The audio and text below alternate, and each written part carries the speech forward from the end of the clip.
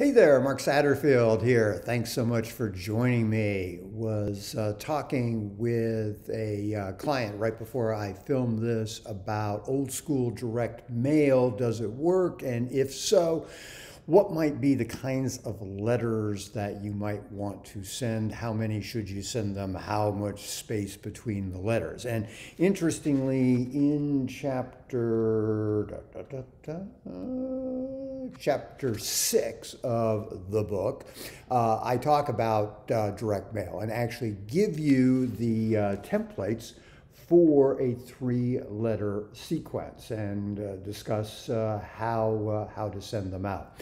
And the three-letter sequence seems to be the optimal number. We've tried 1, we've tried 2, we've tried 5, we tried 6, but 3 letters seems to get the most response. And these are great in terms of both generating interest, getting prospective clients to raise their hand and express interest. This particular client used it to attract a group of wealthy and affluent clients to a opening of a new branch of his art gallery.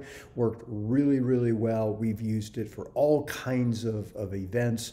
And again, the 3-letter sequence is something that is universally applicable. Now, I'm not talking about postcards or anything of that nature. I'm talking about bona fide letters that are addressed, and all the mechanics, all the templates are in chapter 6 of the book. So if you haven't gotten the book, seriously, go ahead and get it, because remember, with this book, what I tried to do for you was to give you a variety of different options, different ideas, different strategies to attract the wealthy. And the reason I did that, unlike my other book, the 1-week marketing plan, where I prescribed an entire system, which is great, but a lot of people don't want to do that. A lot of people want to use direct mail. There are some people who even want to use the telephone. There's people that want to use networking. There's people that want to use client events. There's lots and lots of different ways to develop relationships with the wealthy.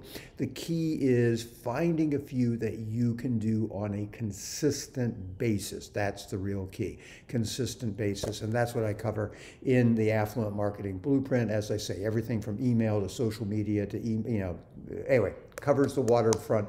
If you bought it and you haven't read it, please read it. If you haven't gotten it, please do yourself a favor and grab a copy. I think you'll find it to be enormously helpful. So that's what I've got for you today. As always, thank you so much for being a part of my community.